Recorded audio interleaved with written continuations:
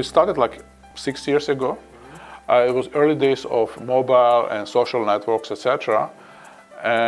My daughter is an artist. She was a teen, like at 10, and she was really like loves to create.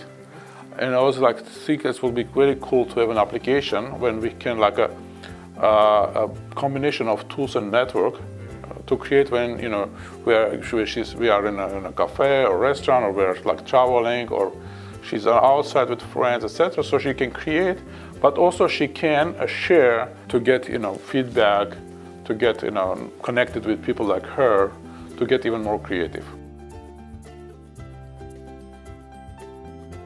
PicsArt is one of the largest photo editing and sharing application.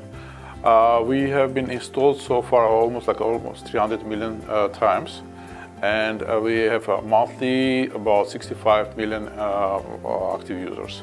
So 65 million users are using our application on a monthly basis. We see our mission is to beautify the world. I mean, we want to enable everyone to be creative using our application. First, so there are like three main components of why we are different. It's about creativity, it's about community, and it's about content. So in terms of creativity, we built the all-in-one suite of tools which enable people to be creative on the go. And those tools include drawing tools, photo editing, collage tools, like almost everything you need to do to be creative. And so at the same time, there's a community of people which are connected and communicating and sharing certain ideas, providing feedback. And third component is content. We built a large amount of high quality content, or collect them. We were providing resources, so-called free to edit, when people are sharing the pictures and making them free, basically, so everyone can go and edit this picture. Instagram is more about stay updated with your friends. In our case, PicsArt is your creative digital identity. So we are creating your portfolio. Also, it's a kind of an ecosystem when people are collaborating and talking about creativity. We are sharing to PicsArt because you want to be discovered, you want to be connected with other creative people, and also you want to get access to resources. Not everyone can do startups because it requires lots of dedication. It requires lots of you cannot do it like from 9 to 5. But you're working 9 to 5. But you should really think about your startup idea like almost 24 hours a day.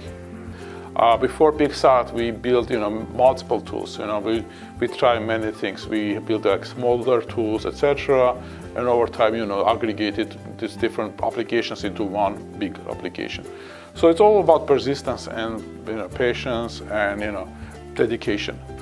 Yeah, Japan is in many senses is an interesting market. Culturally, we see it's like using smartphones for photography is a very big thing in Japan. So the product is localized. So we are like providing Japanese version of product, but I think moving forward we want to localize it even more. So provide more relevance in terms of content like stickers. I think Japanese is very particularly sensitive to have a good localization. Our next steps will be even more adapt our product to a particular country and markets, and Japan will be #1 for us.